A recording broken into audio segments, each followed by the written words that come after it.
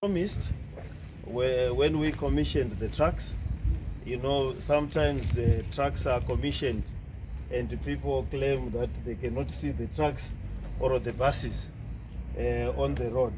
So we want to make sure that we don't fall into the same trap. So we have come here with the town clerk, Engineer Chisango. We are and the district officers for Marlbereign, Borrowdale and Greendale Highlands. So, there's Marlborough and Greendale Highlands. We are here, and we've got the drivers of the trucks, and we've also got a female driver. Wow. Kamjario, she drives one of the trucks, and she went through the rigorous process of being the drivers who are going to break in these new vehicles. So we have, and the other 4 drivers that are also going to be driving the trucks. It's a big responsibility. We need to take care of these trucks. We are handing them over to you, brand new, and we hope, and this time we want to dedicate the trucks between 1 or 2 people at the most. When you are off, you need to know who is driving the car, or when you are changing over the shifts, you need. So we want dedicated crews for these cars. Last week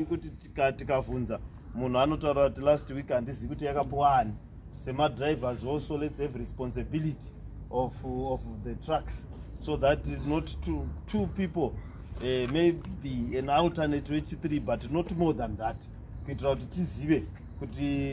History ye motor kushika papi. At one time, Saka, what we will do is we will also buy truck so that we have a truck per each ward. As we used to do, we're 45 wards, so we should be able to buy 45 trucks in the shortest possible time. We know there are other wards that are heavily populated, like the southern districts, which will need more trucks than this and the tractors that we have. So we have a tractor per ward, we have a truck per ward, and the tractor will have the trailer. The tractors, we already have them, and we are just waiting for the trailers to be purchased. So this is a good day. So these trucks will specifically go to Marlbereign, Marlborough, Mount Pleasant, Borrowdale and Greendale. So these are the areas where these new trucks will go.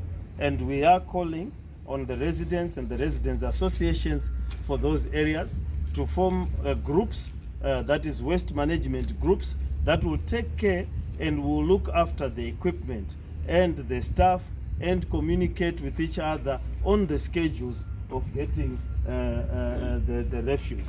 So that residents. Yes, so the chairman for the Mount Pleasant residents is here. Yeah? Pomona Estate. Yes, is here, so that there are a number of residents association in Mount Pleasant, and we are giving you this equipment. Thank you, sir. And they are going. We want you to be able to take care of them. We also want you to be able to encourage to form a group, so that there are small things that we can do. We have that with our health committees. They are the welfare of the drivers, the issues of, you know, small little things. Sometimes they are late in getting fuel. You need to be able to have an interactive relationship with them. You know, you've got tractors now in your wards, but they need trailers. Sometimes other people have the trailers. Yes. They could be operating. Right now it's easier to give fuel to a tractor. So that's what we are going to do. And all the other wards in the must not be despondent. We have trucks already that are functioning, and those trucks, it means they'll be dedicated to those wards. But what we are doing is that we are putting up a tender to get 15 more trucks, and we hope to then immediately have 220 brand new trucks, and after that we'll try to then procure the remaining 25. And once we have a full complement that are new, we do hope that we'll do that. Then we will look at the payment rates. The sustainability of this scheme is dependent on our payment levels. So if we are able to say this area has got its trucks and we get to 80% payment rate, for example, how many residents are in Mount Pleasant in your ward? The ratepayers? 12,000 plus or 15,000 plus. What it means that if each of them are paying to a degree of $10, that's roughly our $8 to $10 per month, we can quickly be able to ring fence those amounts, and we'll be able to procure more equipment faster.